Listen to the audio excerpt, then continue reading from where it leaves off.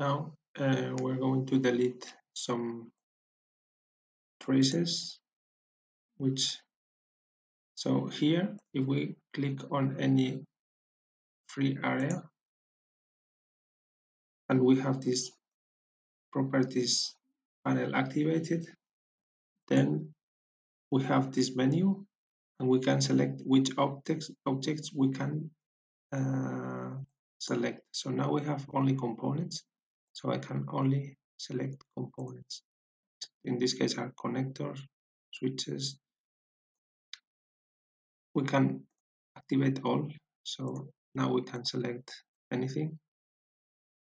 So here we want to remove these traces. For this we can go segment by segment, but we could also use some shortcuts.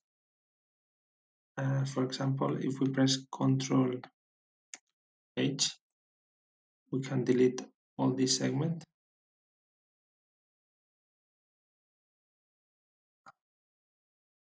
So this is good to take note of it. And we have still the command. We don't need to press CTRL+H again, so we can select more things. Now use delete key in the computer. So now select delete. So I can delete multiple traces. In this case, yeah, here there is a name, okay, because this is a net, but in the previous case there was no net name associated to it. If there is a net, we can also use SS to select only a part of the net, okay, from this path to this path. We select CTRL+H, then we select everything which is connected to it, okay, even in different layers.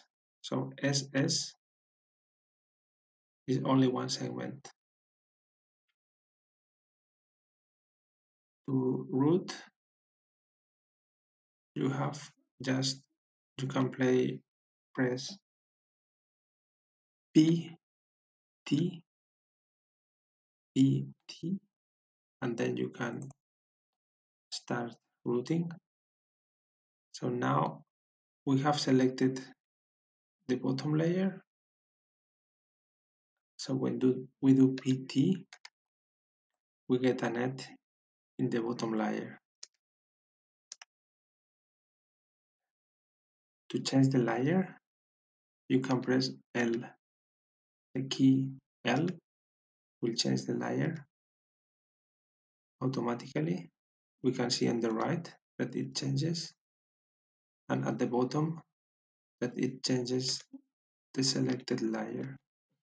In this case, we have top layer, bottom layer, signal 1, signal 2, signal 3, and signal 4.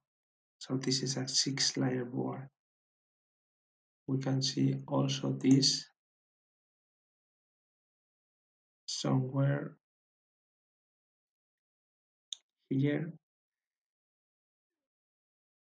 Design layer stack manager. So we see we have top, signal 1, signal 2, signal 3, signal 4, and bottom layer.